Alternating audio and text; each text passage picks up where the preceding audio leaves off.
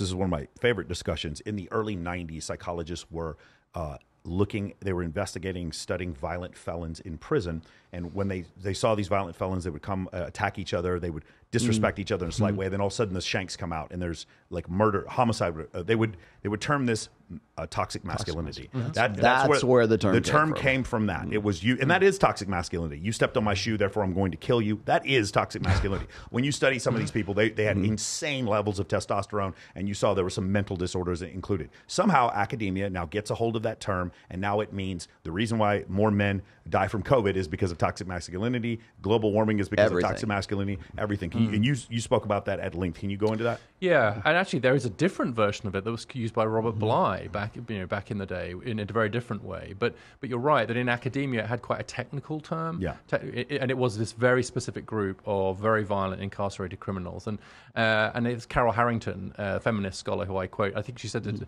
before 2016 it was getting on average like 12 mentions in obscure academic journals, and then suddenly kaboom, it broke into the mainstream and became this very common term, toxic masculinity.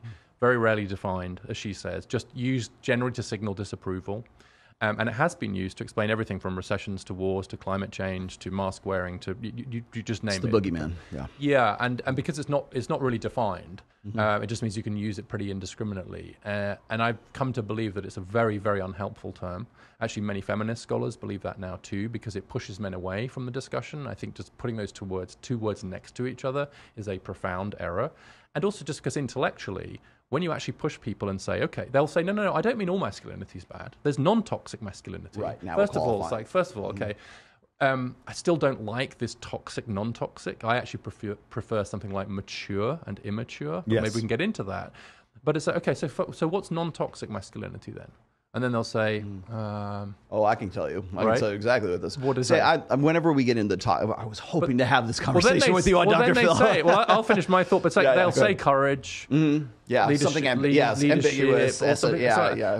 then you say to them, what? Are you saying that women aren't like exactly right. That's the hardest part. Women say, no. Women are equally likely to be that. Then what's masculinity? So what? It's like what Matt Walsh is. What is a woman? They can't give you a concrete, definitive answer. The same thing as what's toxic masculinity, or what's good and what's bad. But the bigger problem, I think, is just this language around it. Yeah, and that's what I was going to say. Is like I'm on the record as saying there's no such thing as toxic masculinity. There is only masculinity, and there's the aspects of it that are useful to a female imperative, and then the aspects of it that are inconvenient. So the guys doing the stupid stunts on Jackass, that masculinity is the same masculinity that prompts the fireman to run into the burning building and save the baby. It's risk taking. It's the risk taking. Yes, back to this. What is the context that it is used in? And so whatever is convenient to a female imperative, that's non-toxic. That can be an unhelpful. When the floodwaters rise and you need men to save you from the floodwaters, that's non-toxic masculinity. It can be an unhelpful expression of it, or a positive one. And so let's take risk taking again, because this is what we're. Men on average more risk taking than women. Yes. Good or bad? Answer: yes. It depends. Yeah. It depends entirely. When you want someone to run into a burning building to save a stranger, good. or maybe explore or something like good. Right? When it leads them to do something dangerous to themselves or to others, bad. Goldman Sachs. So what we do is we pro-social, anti-social. So we have to learn, whoever we are, to say, okay, here are these proclivities. When and how should I express them? When is it going to be helpful to express them? When is it going to be pro-social to express them? And the thing that a culture does is help us learn that.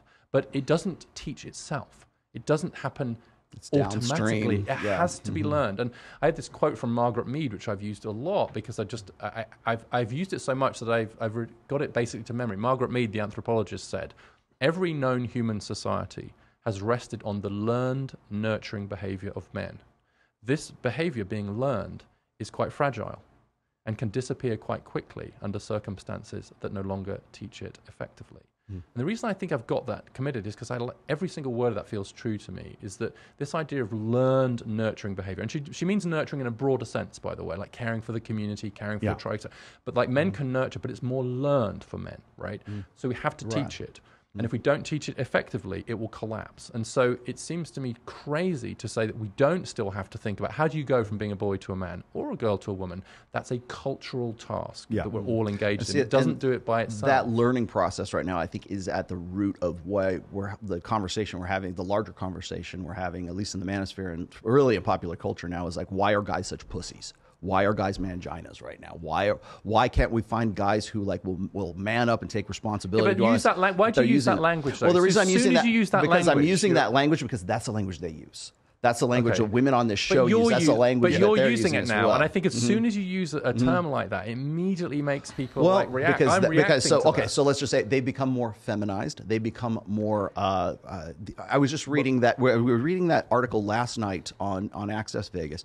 And we're talking about how, 63% of men are not in relationships and like 37% of women are in relationships. Just come out. And so their solution, the researchers' solution to this is that men need to become more female and more feminine to appease and to be a better partner for women. And then therefore they'll solve their problems. I'm like, no, that's actually what's been causing the problems up to this point because they're pussies. I mean, again, their words, not mine, but the fact of the matter is that we're saying that men today are just not men anymore. And that's why we're having this conversation on God knows how many different podcasts. Well,